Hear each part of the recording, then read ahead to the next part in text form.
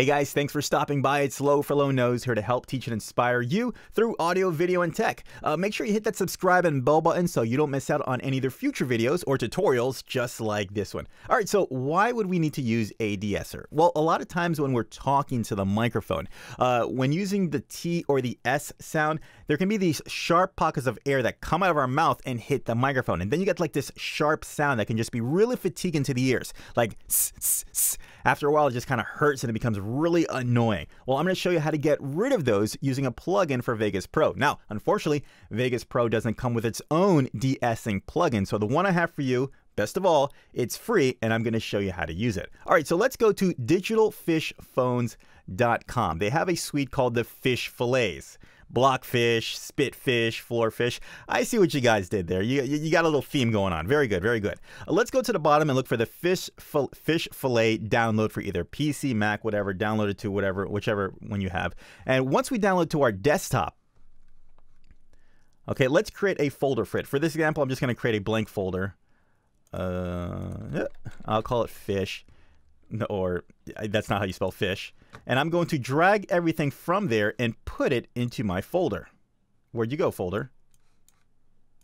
There you go.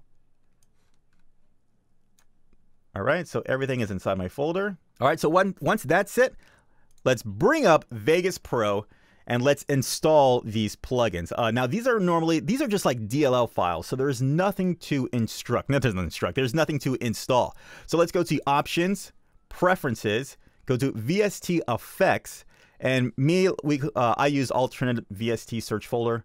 All right, go to wherever you have your DLL files that you just got from the download and put into the folder. Go to that folder. So I'll go to Desktop, and here we go. I have Fish, and I'll press OK, and it's going to scan that entire folder. And if we go all the way to the bottom, if we search, and I look at the S, we can see that we have my plugin for, there we go, Spitfish. All right, so it's right there. So apply and OK, and here we go. All right, so now I have a piece of audio here that I used this for an audition. And the audition was rejected because they said, hey, this has the de-essing or the essing on this audio file is just super harsh. So we have to reject it. We can't use your audio. It's like, oh, that sucks. You guys don't know what you're talking about. So let's take a listen. Dogs have been our loyal companions since ancient times. And not only have they been great friends since then, they've also helped us perform different tasks, like protect our flocks from wild animals and many more. But what do you think the first activity that humans and dogs did together was? Boom, I got headphones. All right, so I guess maybe there's some S problems going on here, but let's address it. All right, I'm gonna create some markers here within my audio to know, so we have a good representation of where the strong S's are. So I'm going to play it again, and I'll leave a mark where I think that the strongest S sound or the S problem is. Ancient times. And not only have they been great friends since then. All right, so I think it's the since then. And since then. All right, I'll leave that there. And there's my marker. All right, now we're going to open up the Spitfish De-essers. We're going to go to our effects. Okay, you're going to look in VST, and we're going to look for Spitfish. We will add it and OK it. And then it brings this little box up right here.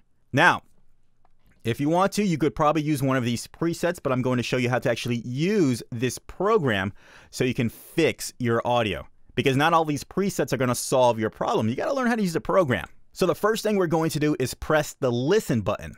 All right, this is going to have our software look for the S's that we want to remove. So if I play this, you're not going to hear anything at all. Complete silence.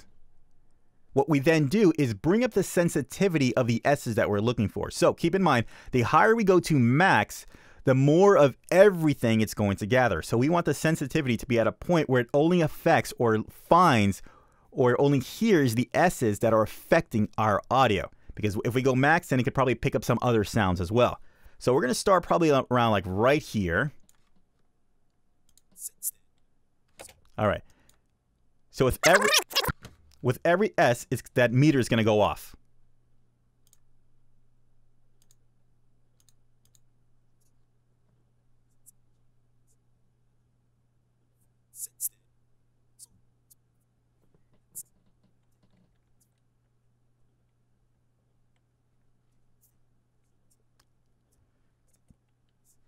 Okay, so it looks like our biggest culprit was probably the since then right here. And you can even see in our volume levers here in our master fader, how when it picks up our S, our volume just kind of spikes right there, right? Boom. All right, so that's also an indicator of our S-ing. Now, before we jump forward, I'm going to show you this right here. We have the 4K, 8K, and the 12K. This is a tune-in for it. A lot of times our S's will kind of live around a different frequency. You want to play around with this to see which one, where it is, where it's more worse, where it's more nasty. All right, so let's go all the way to 12K and see if it's nastier at 12K. All right, now it seems kind of, let's go back to 8K.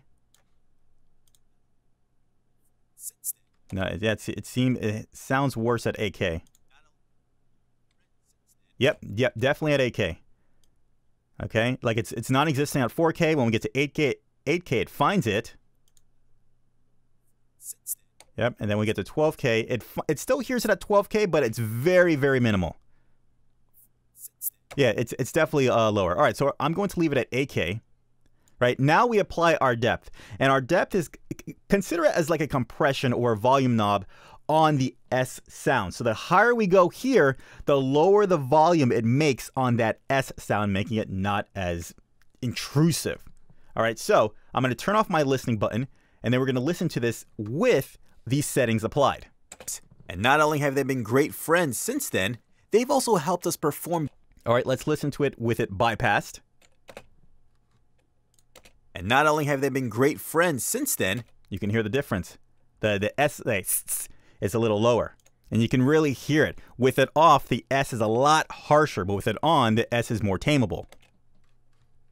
Been great friends since then. See how it's just it kind of ducks under, and then with it off, have they been great friends since then? It's a little higher. It's a little higher. Okay, so that's how you use a de-esser within Vegas Pro. Luckily, this plugin is free. If you feel like you have some kind of whistling going on within your voice, or maybe like your mic technique is just not good and you need some help when it comes to this area, feel free to use a de-esser. You don't have to abuse it. It's just very slightly just to make your audio not as annoying or intrusive. Not to say that your audio is annoying, but you know what I'm saying. If you feel like you've got that little problem, use a de-esser to help you out so you can focus in on those S sounds. All right, guys, if you really want to take advantage of what I've shown you here, go ahead, use it on your own. Take what I've taught you on your own projects and really like try it out, see how things work so you can get better, so you can identify how to use these things within the future.